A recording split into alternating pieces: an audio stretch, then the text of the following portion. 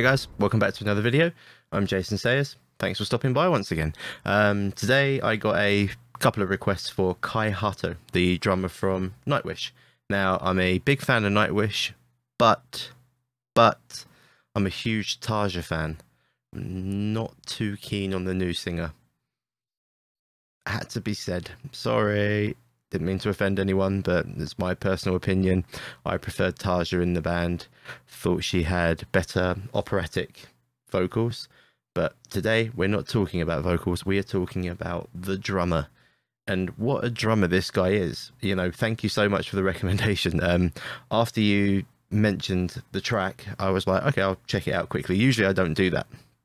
And I literally watched the first 30 seconds and I was like, I need to make this video.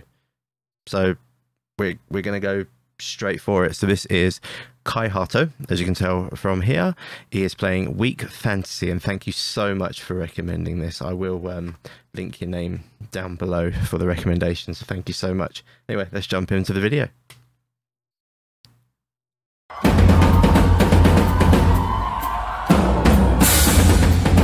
Nice big gong.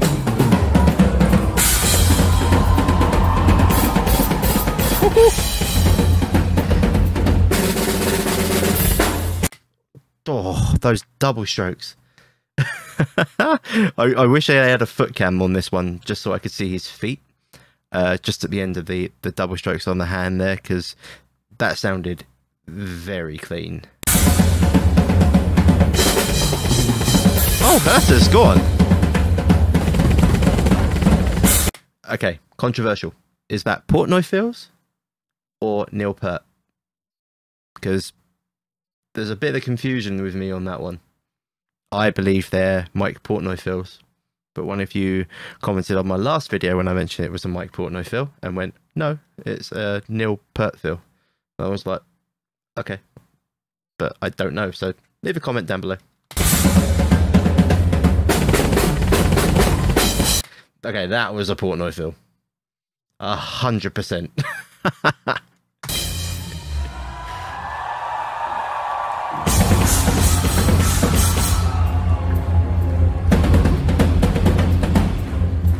Love the fire.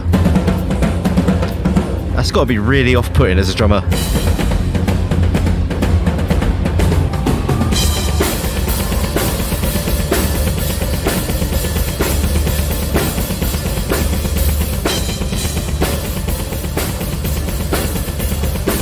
This is so nice to hear a metal band playing live and the kicks are consistent without the use of a trigger.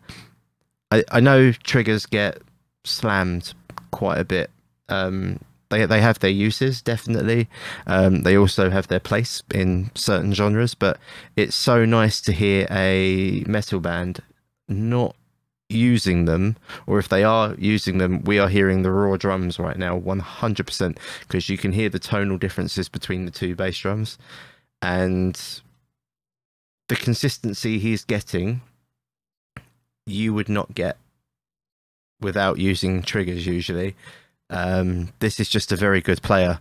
You can tell because every stroke it has the same power, but there is dynamics behind it. So he's got a lot of control, and he's definitely been practicing this for many years. I mean, he's been in Nightwish for Lord knows how long. But yeah, so far you've got to agree with me. It's quite impressive.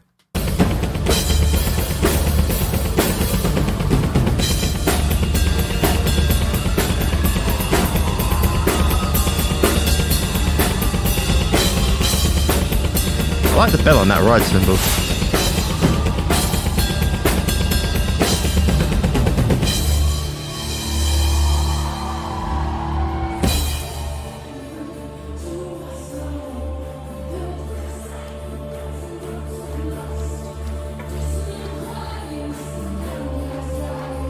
Just so relaxed and chilled.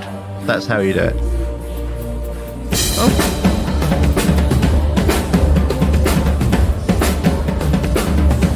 Nice tom groove. Oh, he's got an auxiliary hi-hat. that'd be why. I was like, I just heard him splash a hi-hat and didn't see his left foot do it. So then when it cut to this angle, I now see it on the right hand side there.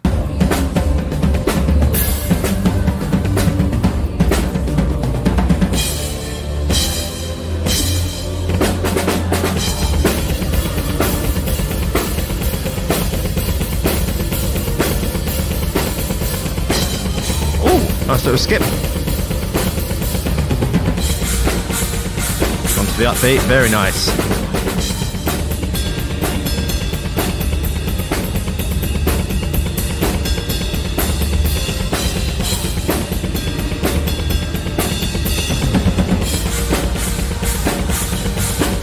Very good.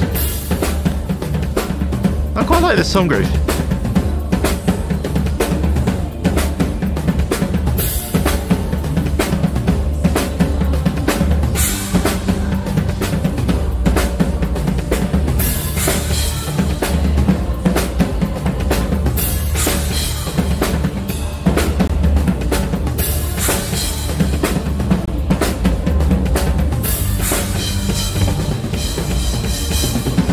Oh, that was clean. That was very clean.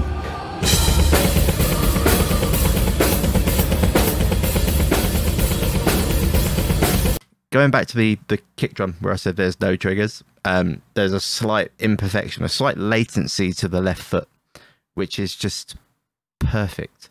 It's human. It's not being overdubbed.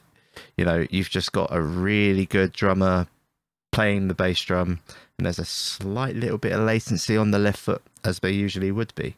And for me, that's the sign of a good drummer.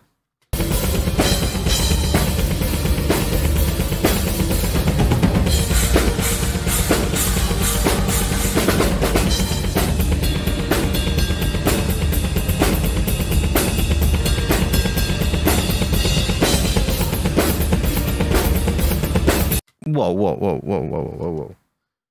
How is he opening and closing that hi-hat whilst playing double bass? He must be doing, his left foot must be alternating between the left pedal, or is it slightly closed?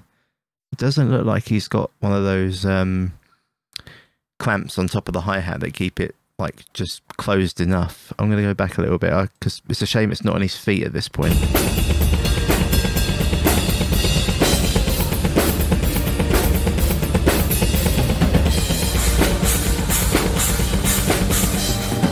I mean, I might be wrong on that point. It might be that it's just a very quick hi-hat cutout, but it definitely sounds to me like he's choking it with his left foot.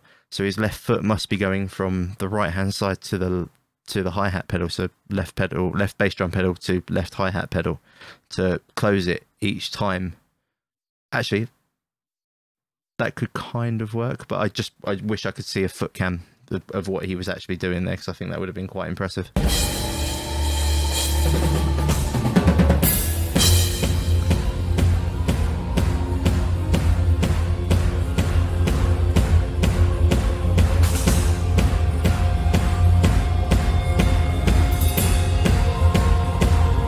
There's a man that enjoys this job.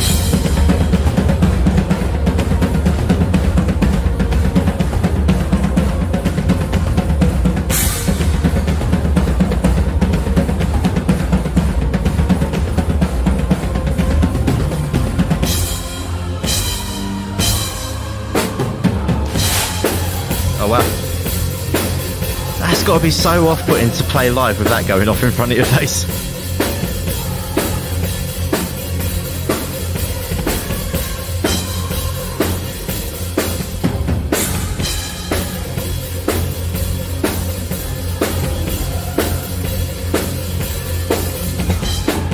Oh wow, that was good. I like that one.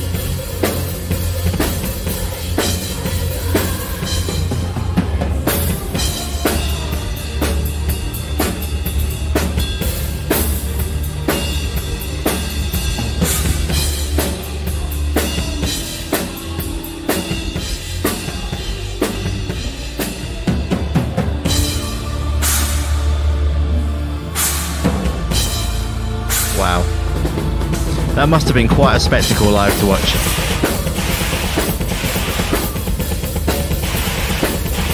Oh wow, that would really put me off if I could hear that through my in-ears, because it's just not in time with those smoke or air cannons blowing out there.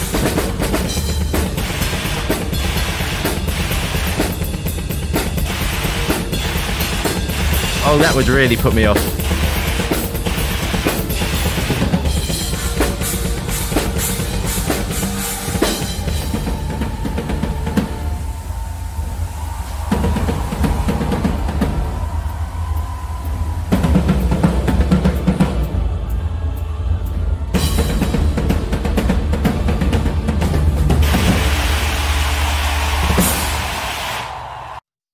Wow. That was quite the performance. Thank you so much for recommending that video to me. Thanks for stopping by once again. If you're new to the channel, don't forget to give the video a quick thumbs up. Don't forget to subscribe, and there's a little bell icon if you don't want to miss any future videos that I put out. I do drum reaction videos here mainly. Going to be working on some newer stuff in the future. Might bring out some tips and tricks or something. I'm still trying to work out, you know, the channel's main direction. At the moment it seems to be drum reactions, because that's all I've managed to do at the minute, but you seem to be liking them, so if you're watching them and you're not subscribed, it does help me, I promise you. Check out all the videos that are on your screen right now, and thank you for stopping by once again, and see you guys soon.